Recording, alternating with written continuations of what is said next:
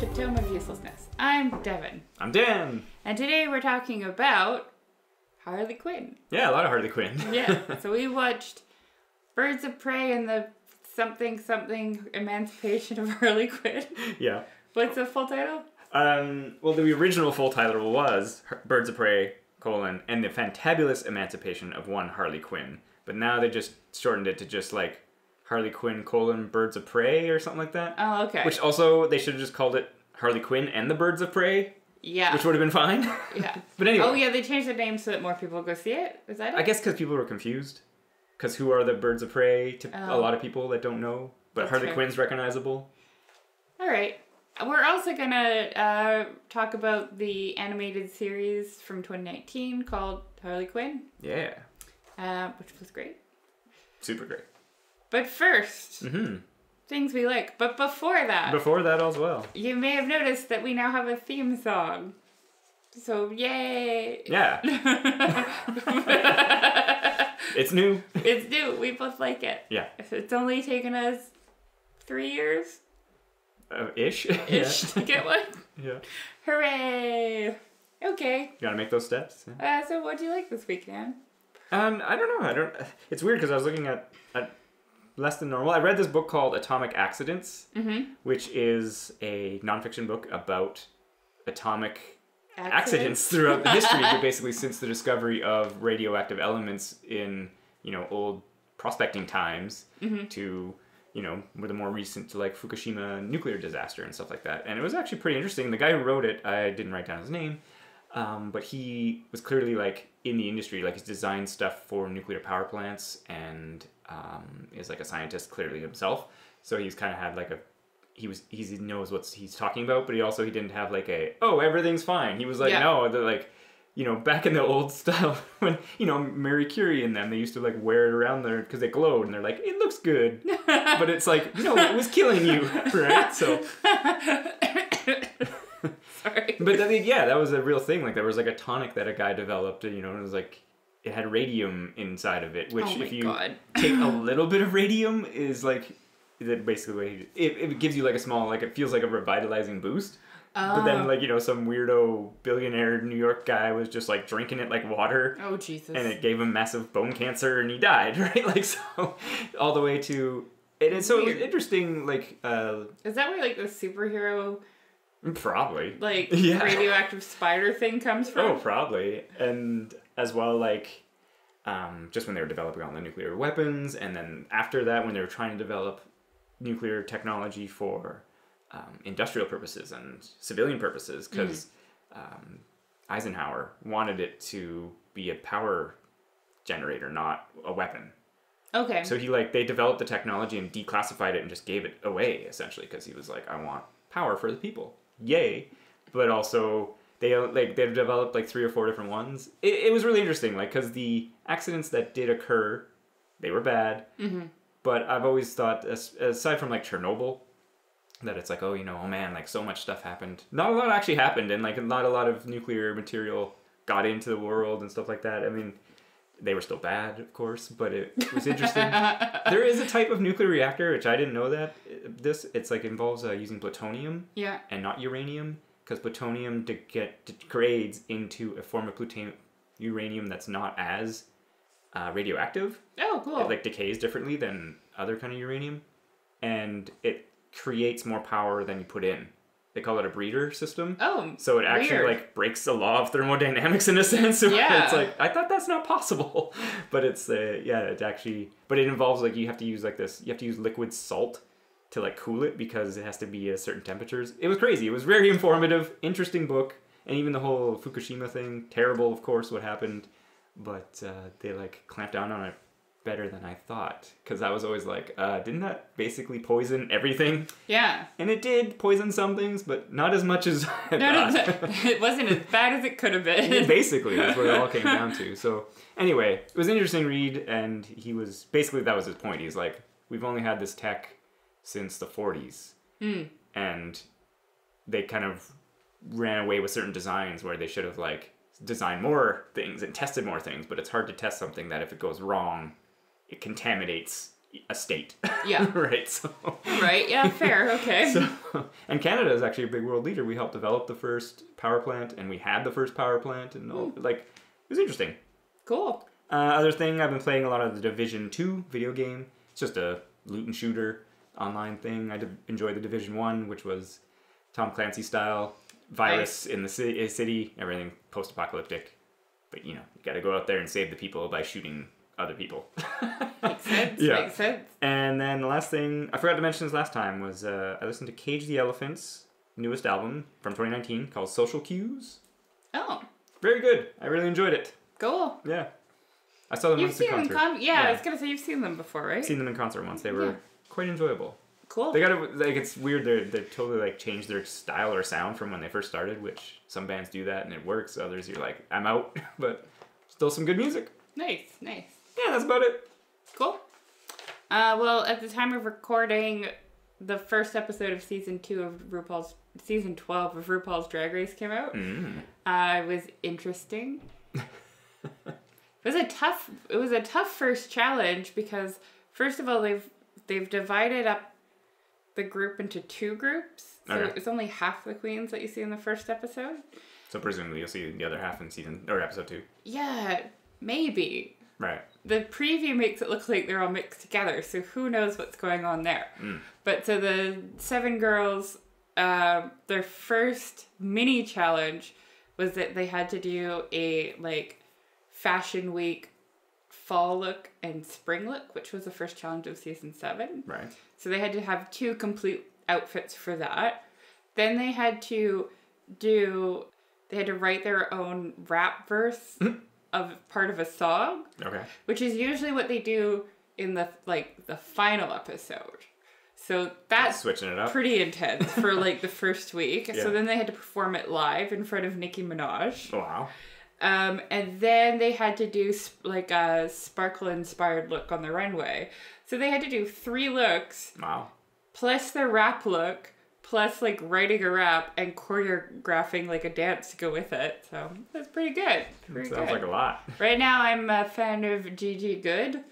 She had really cool looks. Her fall look was a pastel motorcycle rider with helmet. No, that was her spring look.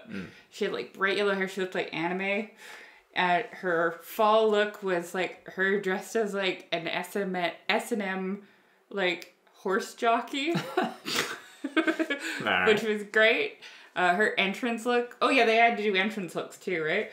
Was her as a pirate, and she had this gold and blue kind of tapestry jacket with a matching hat and a matching telescope that was all in the same fabric. Nice. And then her sparkle look was this mint green pantsuit that was sparkly with a black latex top, and then she did a helmet, a wig.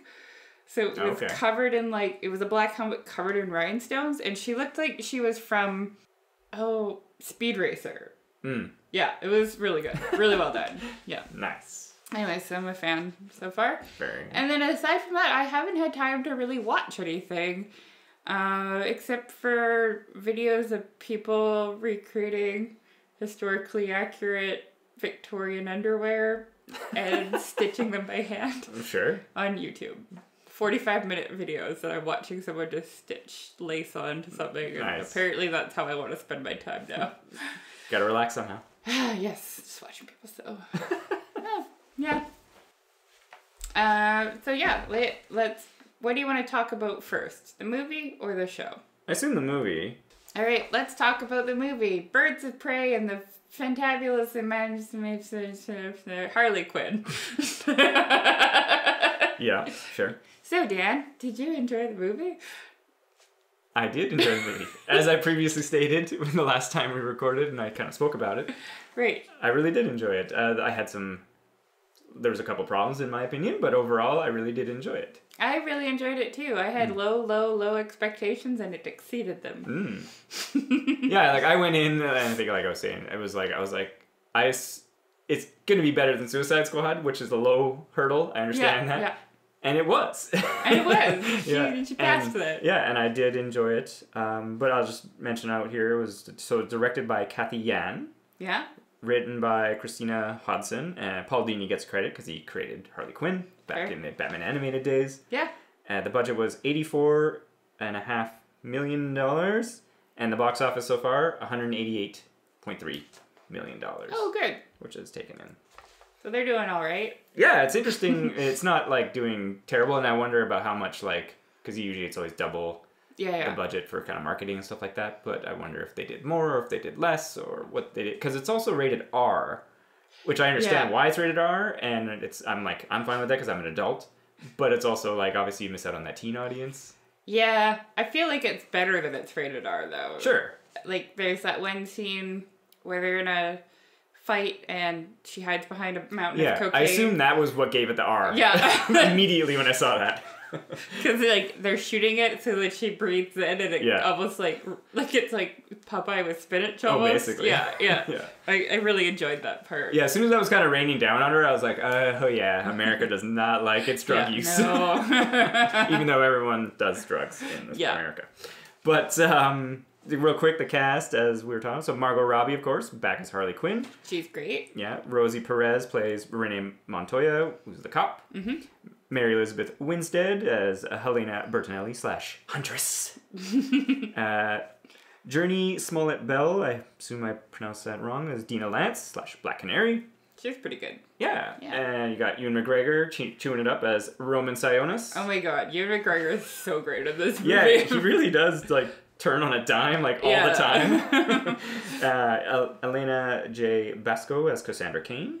Yeah. Small pickpocket. And then Chris Messina as Victor Zsasz. Is Cassandra Cain, is that a character?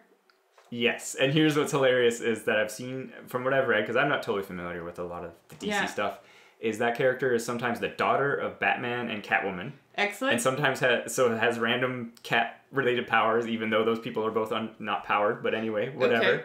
And also other times she's a mute assassin or something like that kind of thing. Or she is the assassin. Yeah, there's basically been a couple iterations, and I guess this is a new iteration. Because I'm I know that name, Cassandra Cain. I remember it from somewhere. Yeah, I'm sure it's probably showed up in, Batman the Animated and other things as well. So I was, not one of those people that I'm oh, this character, she's a little girl. They can go anywhere with it. Yeah, totally. Yeah. Totally.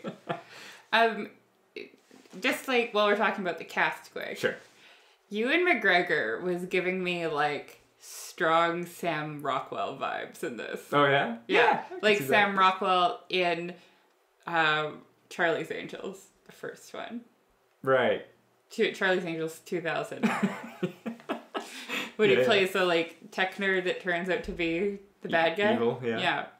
Because we just have to circle back to Charlie's Angels. Always. Apparently. In some ways, yeah. But yeah, he was giving me, strong Sam Rockwell vibes. Sure. Yeah, which I like. Well, yeah, and like I was saying, he was, That's the only other person I would have casted in the role. Mm. Yeah. Yeah, he was, suave-ish, but greasy club night guy owner, and then, would just, trying to be all the underworld, hey, I'm going to run this town. And everyone's like, no, you're not going to run anything. No, you're not. Yeah. Sit down, Ewan. Yeah, basically, right? So, yeah, I liked his performance. And, oh, no, I thought it was great. Yeah, I liked most of I think, out of everybody in the cast, the only one I had, Rosie Perez, maybe because she was just to be in generic gruff cop. Yeah, but everyone else, I really liked their performance. I agree with that because I feel like everyone else was had a character and she was just generic cop, which they even meta comment on in the movie where they're she talks like an 80s cop, right? But it made her less likable. Yeah, because she wasn't a thing. But it's weird because they actually do a good job of explaining her motivation for being disenchanted gruff cop. Yeah, totally. Right? Yeah, she's being passed on promotions and they give her case to some other generic cop guy. Yeah, yeah. So I liked all that stuff, but yeah, like you said, her character was just kind of meh. Yeah. I also really liked it was a little more low key, but what's her name? I don't know. Huntress. Yeah. What's that actress's name? Mary Elizabeth Winstead. Yeah. she was really good at kind of like playing a wannabe badass. Yeah. She did a really good job with that. It was really unexpected when they did that scene where, she's like practicing in the mirror. In the mirror? Yeah. So I am Huntress. Yeah. Oh, that's good. Hey, you gotta make a good impression. I am Batman. And I really liked, again, Margot Robbie as Harley Quinn. Yeah, she's great. One of my favorite scenes in the movie is when she breaks into the police precinct. Sure.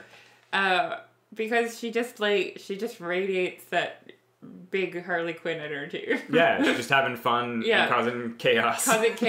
She's shooting like beanbags and like smoke bombs glitter and confetti, right? Yeah, like it's so well done. Mm-hmm. That was a really well executed scene. It seemed like with this movie, the people who wrote the script were familiar with Harley Quinn. That seems outlandish. I know. Yeah. It's like a fan wrote it almost, right? Like, well, and one thing I did like is, I can't remember, I haven't seen Suicide Squad since I saw it. Yeah. But like they brought in a couple times where she like does dip into Harleen Quinzel and just like psychoanalyzes something. Yeah. And I was like, yeah, I like that. She's smart. She is a doctor. Yeah, totally. So, yeah. I like that a lot. Even that scene where she's in the grocery store with Cassandra and then she's like, how do you become like you? She's like, no. No one's like me. And then she just kind of gives her whole backstory. Yes, okay. So I like that. But I guess before we continue so much liking everything and not liking everything, basic plot is she breaks up with the Joker. Wait, can I say one more thing? Okay, sure. There was one continuity error that I spotted. Oh. And I have to talk about it or I'll forget. Okay, pray tell. At the beginning. Yes. They show a shot of her on the couch upset. Mm-hmm. And her hair is cut. Yeah. But then the scene after that is her actually cutting her hair. Sure. So I thought that was like out of order. But, and that was something I was going to talk about, is Harley Quinn is an unreliable narrator. That's true. So, because she's messed up. So that was one of the things I liked in the movie, is everything's disjointed. I did like the disjointed bit, but I thought in that sequence, it didn't make sense, whereas other times it does. Right. Yeah. Okay, fair enough. Yeah. I did not spot that, but good catch. Of course I'm going to catch what her hair is. Okay, fair enough, yeah.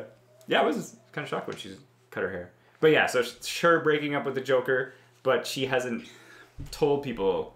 Yeah. And then so she's kind of there's this montage in the beginning where she's kind of still living her life and people still assume she's with the Joker, so they're kind of standoffish. Yeah.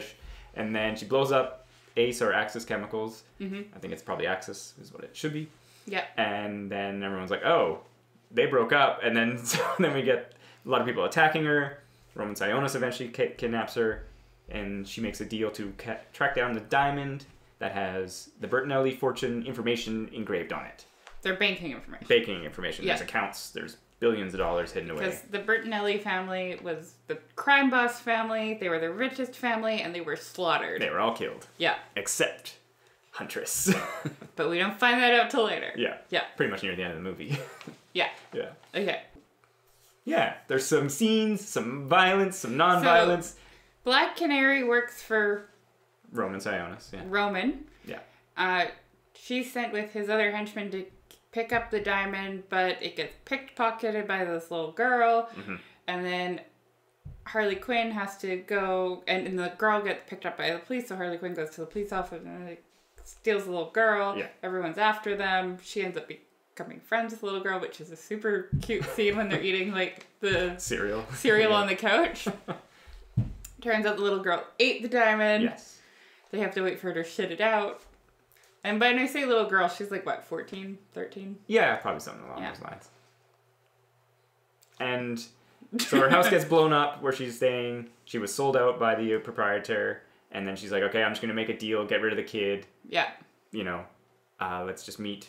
I'll give it to Roman. I don't care. Get the money, get protection, etc. And then she has a turn of heart.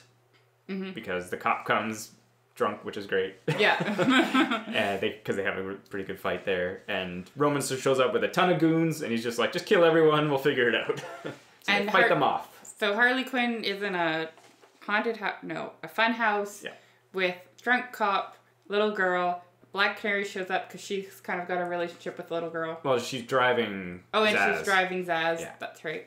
And Huntress shows up because... To kill Zaz. To kill Zaz, because that's the last person on her list. That's right. So then Roman shows up with an army of thugs. Yeah. And they attack the fun house, and then they have to fight their way out. Mm-hmm. And then, there's just like there's a final chase sequence. Yeah. And they end up on the pier, which was pretty cool, and was all, smoky and etc.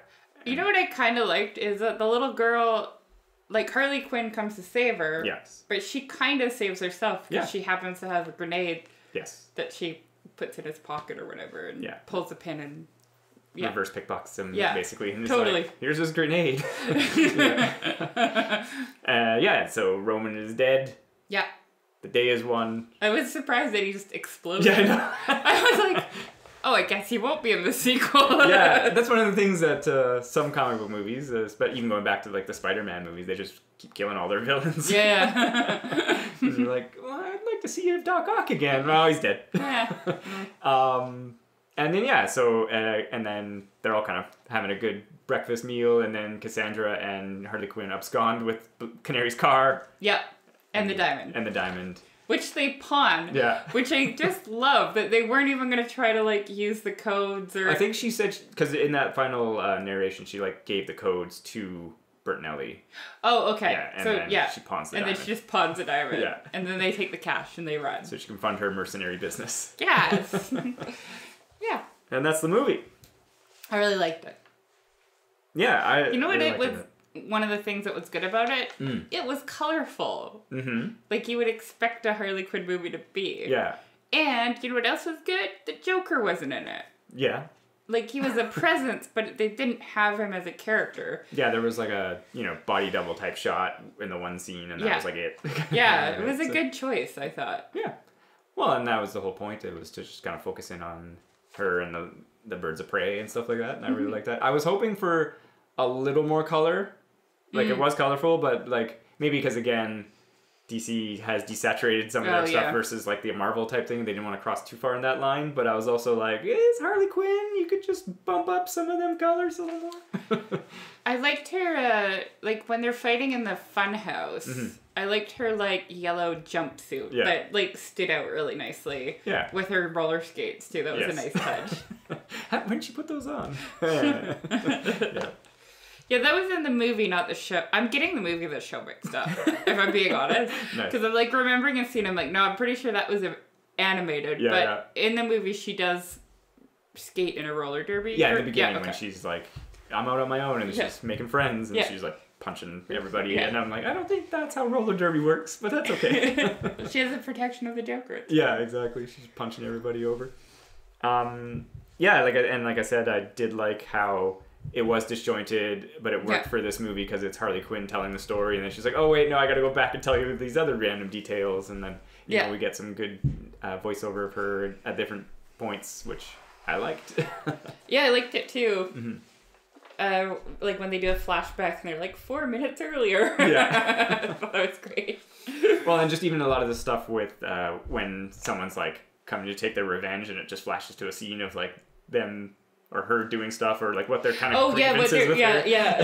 That was really great. And like that was some good color stuff like as well. Like it paused, freeze frame, and something would draw on the screen. And I was like, I like that with the Roman, like the stuff that the stuff that is just a list of like rotating list for like 10 seconds of just stuff, and I was like, nice.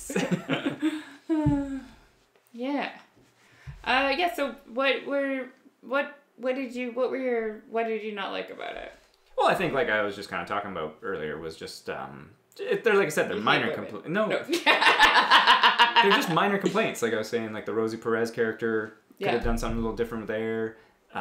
Maybe a little more color, and I thought there was a little too much slow down, speed up in a couple of the fights, and there was like the pop song in a lot of the fights. Yeah, which I was like, it didn't bother me this time. Really? Because I know that's a huge pet peeve. I know it's huge. It is, but I think it's because they balance the volume okay with the sounds of the fight and the sound of the song. Right. Where sometimes in movies they just they wipe out the sounds of the fight and it's just the song. Maybe Sure. that bothers me a bit more. Also, I love Heart and Barracuda, so All right. Yeah, fair enough. so I'm fine with that. Okay. Yeah, it didn't bother me this time. You know, it was a random thought here. It was just at the end of the movie, I was watching the credits, and there was like a ton of visual effects work, and I was like, that seems so weird. But then, like, thinking back, I was like, oh yeah, okay, she bounces that bat and then like throws the phone, And there's a hyena. There's a hyena in it as well. But like, you would get a real hyena, right? Yeah, but you can't have Margot Robbie splitting a Twizzler with a real hyena. I understand that, but it was just like, but it just seems like for a movie like this where it was scaled back, there's no blue laser in the sky, there was still tons of CG work in it. Oh, right? yeah. I think there's CG in everything now. Oh, yeah, 100%. I was talking to a CG artist. I might have told this story before, but he was saying that even in, like, The Devil Wears Prada, there's a ton of CG because they have to make New York look like New York. Yeah. Whereas, it doesn't always, right? Sure, and like I was talking about, I think, previously as well, like, where... Yeah, they'll shoot something and they'll be like, oh, we just edit that. Like there's a coffee cup somewhere. We just take it out by CG or whatever, right? Or like the sky's not blue enough or whatever, right? Yeah. So it's just like there was still... There's CG and everything. Yeah, but it was they just crazy. They had to go in and desaturate all those colors, Dan. That's quite true. Quite true. They had to do all that desaturation. Manually. Yeah, that's fair. Yeah, I think like I was saying, overall my complaints are just kind of minor-ish versus like the movie was a good movie. Yeah, I didn't really have any complaints at all. I felt like, I felt sometimes stuff with Black Canary, like at her house and stuff, slowed down the pace a little bit. Right. But that's you kind of need that because some of it's pretty frenetic. Yeah. But that's like the only like minor complaint I had. I also know you didn't like the fight scene in the funhouse. No, I was... So... I liked... Because you hate women? I liked the fight scene. I just felt that there could have been some more funhouse elements to the fight scene. Oh, I see. Yeah. Oh, I thought they did a good job because they had the slide, they had the spinning thing. And the tongues. I thought it was okay. I don't know. I just felt like there could have been a little more. The mirror kind of... Yeah, I don't know. There could have been some more. Instead of them all having to punch or bat every goon, there could have been a trapdoor that the person falls in, or you know what I mean? Yeah, I see what you mean. Stuff like that, because otherwise it was just them punching and kicking 50 goons, right? I did like it, though, because I liked the way the fight scene flowed, where they were all kind of, like, taking a turn, kind of making sure the Cassandra was okay. Yeah. And I also did, like, especially in that one, it highlighted, like, Huntress is just... She doesn't care. She's like stabbing people. Yeah. And then Black Canary's martial arts, and then Harley's, punching and batting people around and stuff like that. So there was a good... On roller skates. On roller skates. So there was a good mix of stuff going on there. I liked they were like, when did you have time to change your shoes? Yeah. And then we got that cool... Because I usually hate car chase scenes, but I enjoyed this one because she was on roller skates. Yeah. Well, and just the gearing up scene previous to that was really good too, because she's like, well, what about all this? And they're like, there's nothing there. Yeah, there's nothing there. Oh, that jerk. Just a closet full of outlines. Yeah, gun outlines and stuff like that, right?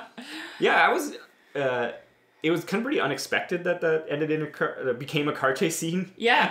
Because that's not how I was expecting it to go, kind of thing. One thing about this movie is that it didn't follow what I thought it was going to do.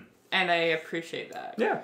I also it was a little out of place because they didn't really do it any other time, but I did really like when she gets punched in the face when she's tied up. Yeah. And she kind of goes into this like weird Marilyn Monroe number. Yeah. Diamonds are a girl's best friend. Yeah. That was kind of great. Yeah. Yeah. No, like I said, there was my problems with the movie are minor problems, essentially. Also, I feel like I should say it. Dan doesn't actually hate women. Oh, thank you. You're welcome. I just like bugging you. Yeah. I guess, should we switch gears and start talking about the... Just before we do, okay. I didn't know if you were aware of this, but Margot Robbie produced this movie, right? I did know that because I saw her name on the production. And I thought it was kind of interesting that it had a female writer and director, because Wonder Woman also has a female writer and director, and it did really well. And Harley Quinn. Yeah. And so maybe, not to get political, but maybe we should let women tell stories about women. Sure. But Just, throwing it out there? Just throwing that out there.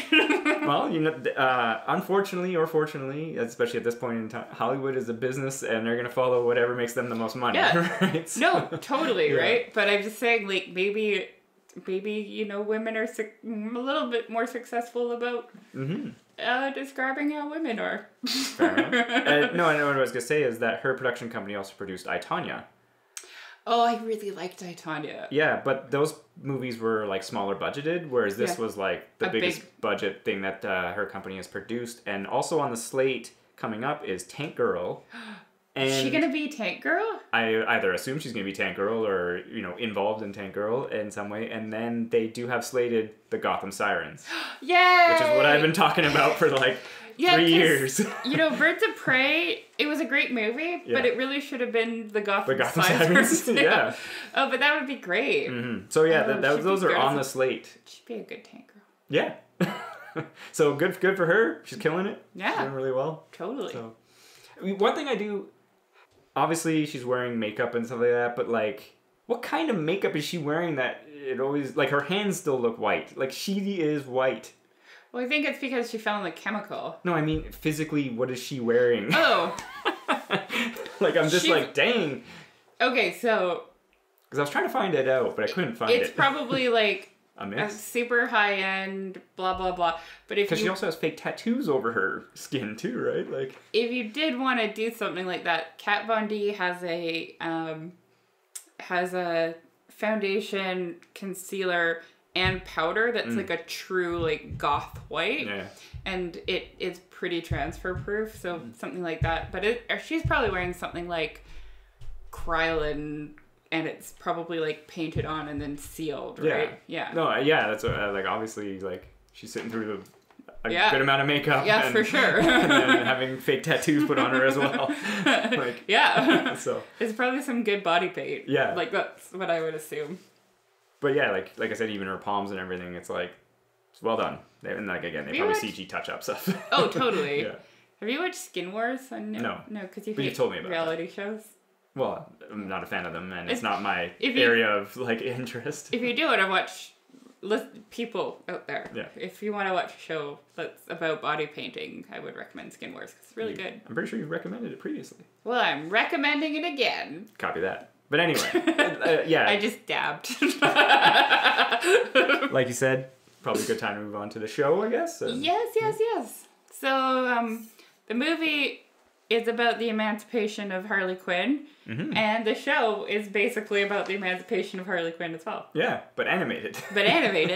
And more in depth. Yeah, but so this one was written and executive produced by Justin Halpern, Patrick Shoemaker, and Dean Laurie.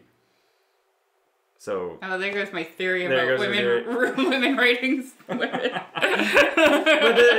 guess, yeah. Well, and there was more names here or there, but that was the kind of 3 standout names that I saw. And then the voice cast, we have, I'm going to pronounce these all wrong, Kelly Kuko, or Wuko? How do you pronounce her last name? Penny from... Yeah, but how do you pronounce her last name? Big Bang Theory. Yeah. Anyway, she's Harley.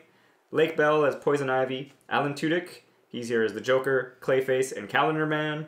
Jason Alexander plays Cy Borgman. Diedrich Bader is our Batman. Ron Fuchs, King Shark. Tony Hale does Dr. Psycho and Felix Faust. And who's Tony Hale? I don't know. I'm sure that... I know that name. Yeah. Wait, was he the hook hand on Arrested Development? Maybe? I don't actually know his name. I think it... Hang on, keep reading. And the last name I have here is J.B. Smoove. I think it is. I'm going to look this up. Here, use my phone because you're not going to get reception without being on there. Okay, just Google Tony Hale. Tony Hale. Because you got to be on the Wi-Fi. He's on Veep, too. Did you ever watch Veep? I've seen a few episodes. It's supposed to be the best show in the history of the world. Yeah. Oh, yeah. You're right. I'm right! Yeah, there you go. Tony Hale. Tony Hale. And then, of course, there's, like, tons of... I didn't get the whole... Because there's, like, Phil LaMarr shows up, and Will Sasso, and Wanda Sykes. Tons of people show up to do other voices, but that's the main kind of cast. Cool. And there was 13 episodes in season 1. Yeah, and I liked it a lot. Yeah, it's super good. It's I don't know. I haven't watched every single animated show about DC characters, but I feel like it's very adult. Yes. It's definitely not for children. No, I think everything else they make is usually aimed at it's like general more audiences. PG or or like even 14A. Yeah. But this, they're swearing. Which I liked how it was like right off the bat. Oh yeah. And I was like, oh, this is not a kid's show. Yeah, which I was like, oh, nice. Yeah. They say the F-bomb a few times. Like immediately. Yeah. There's like pretty graphic violence, which I appreciated. Yeah. Yeah, again, just right off the start, Harley Quinn smashes a guy's leg and he's just like collapses and you see the bone come out and there's like a pool of blood and he's on the ground screaming and she's just like, are you gonna shut up? And he's like, no, my leg. And she's like, oh, you'll go into shock. And he's just like, and she's like, there it is. And I was just like, holy crap. Normally, you don't see that kind of thing. No. Yeah. It was great. Mm-hmm. And like in that way, the violence reminded me a lot of like Metalocalypse. Right. Where it would be like unexpected, gruesome, and graphic. Which I like. Yeah, that's yeah, that's fair. I thought Kaylee Cuckoo. Yeah. Kuoko. Kuoko? Yeah. Anyways, I thought she did an excellent job voicing Harley. Me too. And I thought that Lake Bell did an excellent job voicing Ivy. Actually, it was like top to bottom, I thought super well cast. Yeah. No, that's my first note. Oh, I'm sorry. Great voice cast. No, I'm totally agreeing with you. And I really liked, I thought there was, like, the versions of some of the characters we get are super fun comparatively to, like, the normal serious DC universe of these characters. Yeah. And so, like, characters for me, like Clayface, King Shark, Bane, Gordon, and then, I don't know if this guy's in anything else, but Kite Man. Kite Man, it's so great. He's hilarious. So, and then Dr. Psycho, the whole version of him is just, like, crazy ridiculous. I'm not familiar with Dr. Psycho at all. Is he more of a... I looked him up because I also was unfamiliar with Dr. Psycho. Turns out he is a Wonder Woman villain, which is how he's introduced from back in the day. And he is noted for his misogyny and that kind of behavior. So I was like, oh, okay, when they throw him in there, dropping the C-bomb. Yeah. And I was like, very nice. Yeah. Okay. Yeah, Clayface was also hilarious as, like, the aspiring actor. Yeah. So good. But I really liked the friendship that Harley and Ivy have. Yeah. That develop. I kind of liked, at first, I was not sure of it at first, but I liked Poison Ivy's look, how they kind of gave her clothing. Yeah. Instead because she's usually essentially nude. Well, she wears a shirt. She usually has that, like, green bustier onesie type outfit, like a kind of like a green Playboy bunny almost. Yeah, well, or like I said, like in the Arkham games, she's essentially wears like a green shirt and panties, and that's like it. Oh yeah, okay. So yeah, I'm thinking like more of like the Batman the animated series. She's kind of in that green onesie thing. Yes. So it was nice that she had pants and a shirt and a jacket. Yeah, I appreciated that. I liked how, as well, the whole time, she's like, I'm just an eco-terrorist. I'm not out to do I'm not some a villainy. villain. Yeah. So good. Not a villain. Joker was great, but just the Joker. Nothing really changed with that. No, Joker. Of course not. And that was, I think, half the point. Yeah. That he's the same. And he's the same, she's trying to grow. And it did have that great, like, comedy dynamic, like you were saying, between Poison Ivy and Harley Quinn, where Poison Ivy's like, don't do that, and she's like, but and she's always just like going off on her own skis. Kind of thing, right? So I like that a lot. One before we kind of maybe get into some stuff, but 26 episodes were ordered for the show. Oh. And so I guess they've made all 26, and season 1 was, of course, chopped in and being the first 13. Season 2 will be the second 13. Oh, cool. And I'm glad that there's going to be a season 2. Yeah, and it's meant to air April 3rd, 2020. Oh, nice. So coming up. So I don't know. We're going to have to watch season 2 and talk about it? Well, of course. Yeah. But, like, I caught this initially on Adult Swim, but it's available on the DC streaming service. So I don't know if there'll be a delay. Oh, I see. I don't know what that deal is there, so. I just kept seeing clips of it on YouTube. Oh, yeah? And I'm like, oh, this actually looks interesting. Yeah, I was flipping through TV randomly, and then I was like, Harley Quinn, what is that? And I clicked on it, and I was like, whoa. There's a Harley Quinn show, and this actually looks really good. What? Yeah, I'm in. So, I don't know how you kind of wanted to do stuff here. Like, I got a little blurb about all 13 episodes, but... Yeah, go blurb away. All right, well, just the first episode, how she breaks up with the Joker. Yeah. And then I like the whole, like the immediate, like it's your favorite kind of comedy where she's like, I won't be in Arkham at night. Hard cut 6 months later. Right? That is my favorite kind of comedy. Yeah. And it's just like, you know that's going to happen. Right? It's so funny to me. And then when they finally eventually break out, and even she doesn't want to break out, Poison Ivy has to like force her. It, yeah. And she gets back with the Joker, and then Poison Ivy sets up that elaborate ruse with the Riddler to show... And Batman to show Harley that Joker doesn't love her, essentially. Yep. Yeah. Hilarious stuff. But yeah, that whole... Her time in Arkham was hilarious. Episode 2 is when they crash that bar mitzvah. Oh my god, that was great. Yeah. She wants to get into the Legion of Doom. She knows they're going to be at this party. Yeah. Yeah. She doesn't know what it is. She's just like, oh, there's a party hosted by the Legion of Doom. Let's go. And I love that when she first shows up scene, and it's just like shows just her on, and she's like coming in all baller with the shades and the tiger and like splashing champagne everywhere. And then they, do the reverse shot, and it's a bar mitzvah. It really is my favorite kind of comedy when it's like expectation and then instantly subverting it. Well, and just the whole, because she's like, I'm going to steal from the Gotham Mint, because that's where the party takes place. Yeah. And so she does like this big elaborate break-in, and it turns out it's just like actors, and it was just meant for the kid to the kid, because it's Penguin's nephew. Yeah. Yeah. And she like cripples all these poor actors. Yeah. And because of her actions, they get into a fight with some of the Legion of Doom guys, and Kite Man with Bane. It's just like, Bane activates his like drugs, and he just becomes huge. Yeah.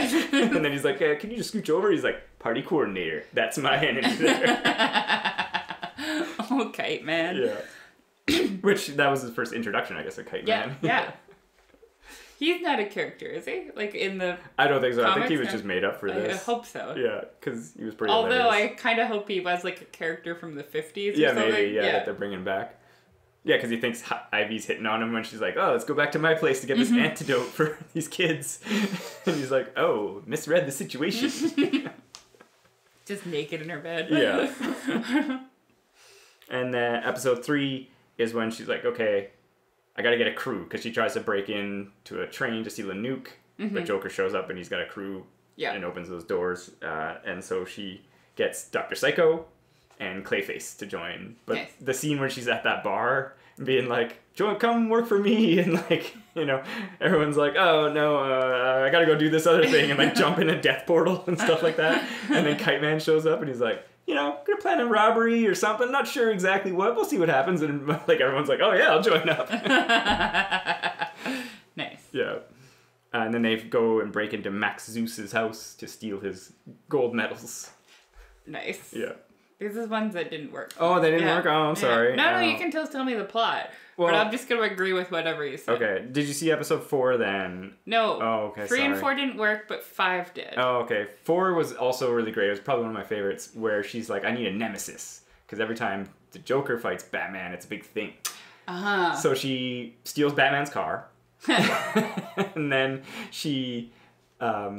Robin shows up, like the new Robin. It's Damian Wayne, which is Bruce Wayne's son. Okay. And she's like, I'm not fighting you, you're a kid, And so she just kind of leaves him on a meat hook and then like walks away. And then he goes on like the Tanya show to be all like, yeah, Harley and I fought and it was pretty epic and everything. And she's like, what? I didn't fight this kid? Because then everyone's on Harley's back for fighting a kid. And so they set up this big elaborate thing with King Shark where they captured Damien again and hang him over the shark tank, and they're like, oh, if you don't tell the truth, the shark's gonna eat you and stuff like that. And then he breaks down and like he's like, oh, I lied and everything, but they're on the Tanya show. Nice. But then blood falls into the tank and then the shark goes nuts. And then Batman has to show up and then there actually is this huge big fight and everything. It's a really good episode. Nice. Yeah, I really enjoyed that one, which led into episode 5, like you said, when they get evicted. Because they're trying to find a lair. A lair, yeah. And they've been evicted. Yeah. And the real estate agent basically asks Harley Quinn what she wants, and she freezes up. Because she's like, I don't know. I don't know what I want. So then Clayface, King Shark, Dr. Psycho, and Ivy go into her brain to try to, like, figure out what's going on. Yeah, or at least knock her out of being comatose. Yeah. Yeah. And they go in there, and they're not supposed to touch anything, and Harley touches something because she sees her memory of, like, her falling in the chemicals, but it's all, like, messed up. Yeah, like glitches out. Yeah. So it sets off an alarm system, and a bunch of tiny Harleys start attacking them. And they go into her subconscious. And Frankie Muniz is there. Yeah. Did Frankie Muniz voice himself? He did. Ah, that made me so happy. Yeah. Yeah, he did. Yeah. And I love that there's that one where Clayface is like, if only we had a Deus Ex Machina, and then he shows up, and then King Shark's like, too bad you didn't get that Machina, but good thing that other dude showed up. Oh, it's so great. Yeah. But anyway, she goes to her island of repressed memories. Yeah.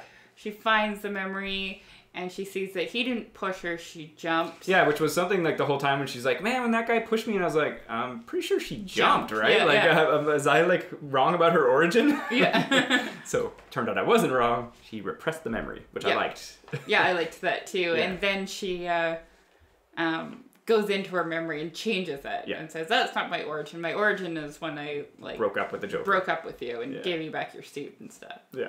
Yeah, and then they get out of the head. And then, what's the grandpa's name? Cy joins her group. Yeah, because he was trying to kill them all. He thought they were dead. He was trying to burn their bodies. Yeah. And they find out that they're in an abandoned mall, which is going to be their lair. Yeah. Haha. Yeah, and so episode 6, when they're going to steal from Wayne Tech. Oh my god, yeah. And then we get a lot of Gordon in this one, who the whole time is like this just disheveled, beaten down cop who's just been on the job too long. And just like a loser. Yeah. Well, no, he's using the bat signal just to summon Batman because he just wants to talk to him. Talk to his wife. Yeah. It's like, aren't we friends? He's like, no, we're work colleagues. Just wants to talk to him. And Harley kind of screws up the job. Instead of stealing the Invisibike, she's like, oh, there's something behind something that's even more sensitive, and it's just like a little iPhone kind of thing. Button. It's a button. Like no one knows what it does. Until she presses it, and it teleports her to the Batcave. Yes. Yeah. And also, Clayface gets his arm chopped off. Yes. Sorry. Which becomes evidence. Yeah. Which becomes a baby Clayface. Yes. Which becomes Gordon's new best friend because Batman won't talk to him about his marriage. Yeah, there's the wonderful montage of them doing stuff. Yeah. But it was all in Gordon's head. Yeah. And it ends up with like a shootout on the roof with Harley, Batman, Clayface, Gordon, Clayface's hand. Yeah. And Harley realizes through Gordon's actions that she's been pushing aside her friends' well-being to achieve her goal. Yeah. So she has a little growth. Mm-hmm. Well, right, and Batman, because Batman was doing the same thing because he was ignoring Gordon. Yeah. Batman's screensaver, though, was Gordon and him at a birthday party. Yeah. Which is great. Yeah, so she, because King Shark gets arrested. I love that, because they're, like, doing the montage, like, the heist team. She's like, you go in, cause a distraction, and he immediately just gets drugged and like, beaten and arrested. Oh, it's so good. Yeah. Oh, so yeah, episode 7 with the Queen of Fables getting out of the tax code.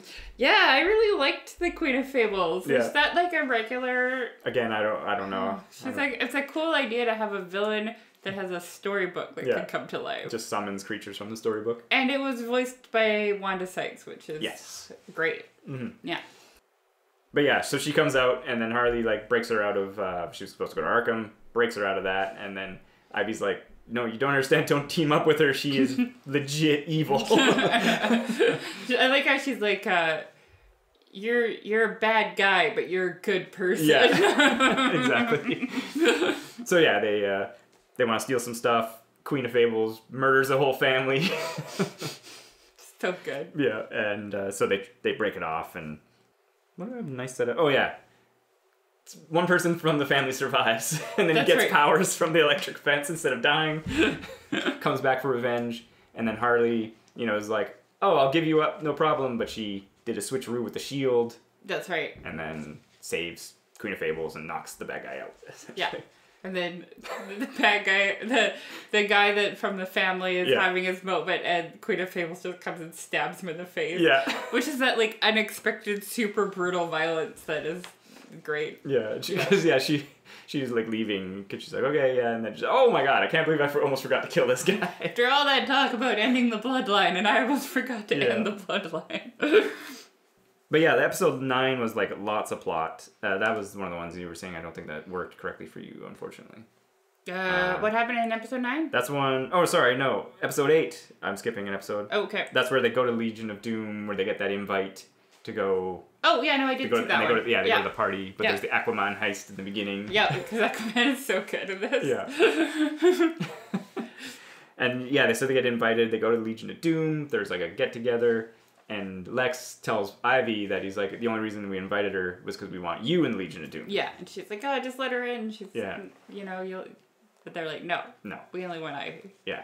But then there's the switcheroo, which maybe Lex was playing everybody at the time. Yeah, because Ivy is like, they don't want you. Yeah. Like, come with me, we'll get matching jumpsuits that say, yes, queen. Yeah. And then it's revealed that Harley is in the Legion of Doom, so she takes it as her friend not believing in her. Yes. Because, so Aquaman shows up to that get-together.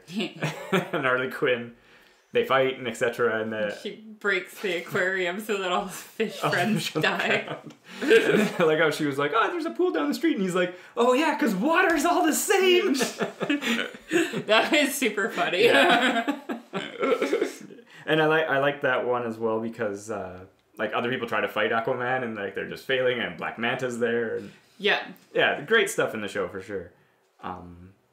So yeah, episode 9 was the one. Also, there's when this is just a side note, but when like the fish are all on the ground and Bane's stepping on them and he's stepping on your fish. Well, they're not, because they're all talking to Aquaman. They're all like, "Help us, please! No, you're dying!" And Bane's just like, "Jump, jump, jump." Oh, so good. Okay. Now continue. No, sorry. So episode 9 was there was like tons of plot in this one where she is at the Legion of Doom. Her crew gets put into the hench people pool, which Bane signs them out to go blow up a coffee house, and Harley Quinn raises some concerns about like the Joker's plan to just build this tower, and he's like, I'm gonna need $800 million. I could probably do it for $6. And then she's like, oh, it's just a normal tower.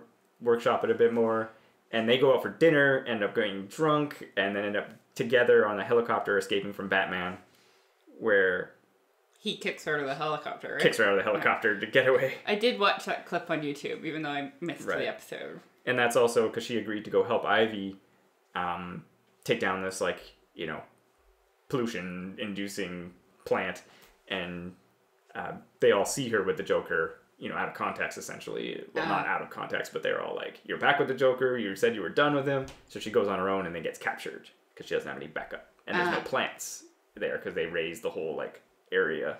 Ooh. Yeah. So it was a trap the whole time. But yeah, this episode was really great just because of, like I said, there was a lot of plot in that one and just, like, Harley Quinn living it up in the Legion of Doom and then just basically forgetting her friends and etc. Which she realizes after the Joker kicks her out. She's like, oh my gosh, I'm an idiot. Yeah. Kind of thing. But everyone's out. The crew leave. And then, so 10 was when she goes and visits her family. Yeah, which I saw clips of. Oh, unfortunate. I should have made you watch it. Sorry. Oh, it's fine. Yeah. It was so good. And I know, she has different origins here and there, whatever. Because I wasn't expecting her to have a family, essentially. Yeah. But her mom, Jewish mom and like a mobster type dad, and someone put a hit out on Harley, and he tipped off assassins to try to kill her for a finder's fee. Yeah. And so the whole time, people are trying to kill her, and she's like, oh, it must be the mob because you owe money to them, you idiot dad, kind of thing. So they go and she like kills a bunch of mobsters, and they're back at the house, they get attacked again, and then she gets into a big fight with her family, like for real. Yeah, because they're like trying to kill her. Yeah. And I just love that there was like that line from her mother who's like, I just wanted what every Jewish mother wants, for you to marry a doctor. And she's like, I am a doctor. So good. Yeah. Frank comes and picks her up to go rescue Ivy, essentially. The plant. Yeah, the plant. Okay. Because she leaves the house after beating them. She's just like, you're not worth me killing. Yeah. You're not worth my time. I'm a better class of evil. But yeah, episode 11, where Ivy, in the beginning, tries to escape. She, like, murders a bunch of the goons, which is hilarious. But then she, doesn't manage to get escape. And Harley has to bring the crew back together. To save her. To save her. Which, she gives this good speech, and everyone's like, no, I'm not helping you. You're, you screwed us over, blah, blah. And then she's like, no, it's to save Ivy. And they're like, oh my gosh, Ivy's in trouble, let's go. And they get on the Harley Quinn highway, which... because she was trying to get the mayor to name a highway after her, yeah. Well, it was funny because she did in that episode where she, wanted to steal a nuke to get a highway renamed after her, but then I guess they changed it to where she, had a highway built after her, nice. So it's all a crazy highway and everything like that. And even though they managed to... So they go into Ivy's mind in that episode. Oh. You didn't see this one? No. Oh, sorry. So Ivy gets dosed by fear toxin. Mm-hmm. And she's like, it's not going to work on me, Scarecrow. You're an idiot. And he's like, no, we developed it with your DNA. And so it does work on her. So they go into Ivy's mind briefly to kind of, again, get her out of it. And then they have to, kill her biggest fear. And it's like this Grim Reaper type figure. And they beat it up. And then it's got Harley Quinn's face. Oh. And so when they're on the highway chase, Harley Quinn's like, why was Ivy your biggest fear? What's going on there? And she's like, can we do this another time? In the middle of the thing. And then eventually Ivy reveals that she was like, I don't want to rely or trust other people. And I did. And, you screwed us over and blah, blah, blah. They kind of reconcile a little there. Mm-hmm. But not fully, but a little bit, which is good. Okay. But that leads into episode 12. Which I saw. Yes. Because, Scarecrow, even though they crash and they almost win, essentially, he drives off the highway into the Gotham Lake, which is like a reservoir of water. And then it creates mutant tree monsters. Yeah, so they're fighting the tree monsters. Yeah. I just watched this. I don't remember. Can you talk? And I'll jump in. Sure. So, they're fighting the tree monsters. The Justice League shows up. Yeah, that was great. Yeah, the Jerk-Off League. And they get trapped in the book by Queen of Fables. Yes, that's right. Yeah. And then she puts them up a beanstalk. Mm-hmm. And Kite Man have to save them. Yeah. Which is great, because Ivy and Kite Man has been dating the whole time. Yeah, there's been some scenes here and there where they try to go to a restaurant and it was great. Made a rezo kite, a man. Might be under the Kite Man. Yeah. Basically, it's revealed that Joker is behind the scheme. He built his crazy tower and it smashes the Legion of Doom headquarters. And he appears on the screen and he's all like, basically because they let in Harley, that he's like, the Legion of Doom sucks. Yeah. It's all Joker now, all day. And Ivy drinks a bunch of the potion growth thing. Grows. Yeah, becomes the 40-foot tall woman, fights the trees. Mm-hmm. But then the Joker spears her through the chest. And she dies. And she goes down, yeah. And then they bury her in a funeral. Yeah. Now we're in episode 13. Which is in episode 13, yeah. Harley goes to Batman to try to come up with a plan to give Joker the one thing he wants, which is Batman. Yeah. But the plan goes wrong. Yeah. Because of Clayface. So, Clayface, Shark King, King Shark, Dr. Psycho, and Psy. And Psy are all kidnapped by the Joker. They all get captured, yeah. Harley Quinn gets away, and Batman is captured, and Joker takes over the city, and it's chaos. Yeah. And then Harley finds out that he's planning on killing her friends and then doing an 80s party. Yeah. And so she kind of goes to Ivy's grave and cries on it and decides to go do whatever she can to get them back. Which I liked her plan, where she's like, I'm just going to blow myself up. Yeah. She's like, I'm the thing you want. Yeah. And I'm going to, because you asked for me alive, so I'm going to blow myself up if you don't listen to me. Yeah. It's great. Yeah, I like that. And then, so she goes up to the Joker and makes a deal to put the costume back on in exchange for her friends being released. Uh-huh. And then they both try to double cross each other. They go in for the kiss and they both stab each other Jon Snow style. Both just try to knife each other. Yeah. They have a big fight. And she's losing. Mm-hmm. And then he was like, I can't just kill you. Yeah. I have to erase you because you're my only weakness and I can't have you living on. So they take her to a different chemical vat. Yeah. Some kind of thing going on. Yeah. That'll just take all of her Harley Quinn-ness out of her and she'll be a normal person. And she's like, let me do one more thing as Harley. Let me jump in. Yeah. And he's like, okay. But then Ivy's there. 'Cause she comes back to life, saves her. And they throw the Joker in instead. Mm-hmm. And he presses the Yule button to destroy the tower. That's right. Yeah. So there's just flames and chaos. Yeah. And no Gotham and no Joker. And the crew's back together and they're happy in the end. Yeah, pretty much. Yeah. Well, and Batman pushes Harley and Poison Ivy out of the way of a big falling pipe. Oh, yeah, but he gets squashed. Yeah, he gets hit by it, and they're like, hey, he's got that polymer suit, right? He'll be fine. And there was a Batman unmasking by the Scarecrow. Oh, that's right. Which was hilarious. But only the Scarecrow and Joker saw that it was Bruce Wayne. That's right. Yeah. And the Scarecrow's dead. Yeah, because Joker was like, why would you do that? I didn't want to know. And then he melts Scarecrow's face. So good. Yeah. I misread the situation about how much you were talking about Harley Quinn. Reminiscing about all the memories you had. So good. And then, the season just kind of ends that. I will watch the second season because 100%. I really enjoyed it. Yeah. Yeah. I'm 100% want a second season. For sure. Yeah. I thought it was, like I was saying, it's really well animated, really well voice acted, really well written. Yeah. And I laughed out loud watching it, which I don't always do. Mm-hmm. Unless things are so funny. Well, and I just like the slightly different take on, like, Scarecrow has like a British accent, and like Clayface, like I said, just some funny versions of some of these characters. Bane especially, yeah. Like they're still doing stuff, they're still doing their evil villainy thing, but like Bane is like monitoring the credit card that the kid uses to put out a hit on. It was the nephew puts out the hit on Harley Quinn, and he uses a Legion of Doom credit card to do it, and Bane goes and he's like, I told, like, whenever you put out a hit, you pay in cash. This is traceable. And then he's like, take the hit off. And then he's going to cut the credit card. But he's like, these scissors are dull. So he just bends the credit card. Just stuff like that. So good. Which I really enjoyed. Me too. Mm-hmm. Yeah, I would recommend watching it. Yeah, 100%. If you haven't watched it already. Yeah. Go do that. Yeah, I guess we should wrap up. Sure, I guess. I mean... It's been an hour? Yeah. Anything else to say about the Harley Quinn show?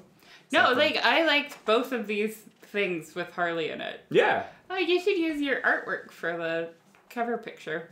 I did do that Stencily. It's good.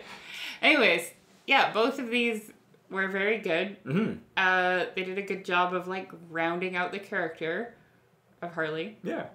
And, I don't know, I liked it. I think one thing with the animated show, of course, obviously animated, but there's like the bigger cast. Oh yeah. There versus the movie, but that wasn't the story they were trying to tell in the movie, of course. But it's also like I've mentioned before, DC, like there was no Oracle when there should have been Oracle. Fine, because they just haven't. They don't know what they're doing there. Oh, but the animated show, they could just pluck characters in and out because it's just comic book. They could just hopefully pull stuff in. So when they do the Gotham Sirens, the Sirens of Gotham or whatever, they have to fight Batwoman or Batgirl, like. Well, no, I was gonna say. Well, yeah, that'd be great. But hopefully, when they do it, it's successful enough that they could do a Poison Ivy movie or a Catwoman movie, right? Like as separate things and kind of like branch off that way. Yeah. Since like the other side of it's not working that great. Yeah. Well, and I didn't look into it further that it's like maybe there is a slated Catwoman movie, but I don't think so. I think maybe there is. There already was one. Well. I mean, a newer one, I guess. Yeah, fair. I'm unsure, but... I think you're right, though. I don't remember if we talked about it in the show or off the show, but I think you're right. Zendaya should play Catwoman. Yeah, I think she could do it. She'd be good. Yeah. I don't know who. And then I was thinking for Poison Ivy, it could be Olivia Wilde could do Poison Ivy. I think that could work. Isn't she a little... Too old? Yeah. No, she's not that old. But compared to the other two, like, isn't Margot quite young? Oh, you know who they should get? Because she has red hair. Is that actress that no one can pronounce her name? Saoirse Ronan? I don't know. Who's she in? She's like... She was in Atonement. She was in the new Little Women movie. She's everything she wins an Oscar. Okay, we'll good for her then. Yeah, I think she could run an Oscar for Atonement. She's not very curvaceous, but I think fine. She could do it. Yeah. Maybe, I don't know. Anyways. Yeah. Yeah, like I said, minor complaints about the movie, but they're not like don't go see it kind of breaking kind of complaints. And, no, I would say it's one of the better movies I've seen in a while. Really? Yeah. Nice. Yeah. Show recommend. Yes. Much better than when I saw Star Wars and I left the theater thinking, like, do I actually like movies? Yeah. I was like, oh, I do like movies. Yeah. Fair enough. Anyways, you can find us on social media at Tome of Uselessness. Or you can go to our website, which is tomeofuselessness.com. Or you can email us, which is tomeofuselessness@gmail.com. And that's it, right? That is it. Yes, so thank you for listening. Thanks for listening. Review us on iTunes. Goodbye. Yeah.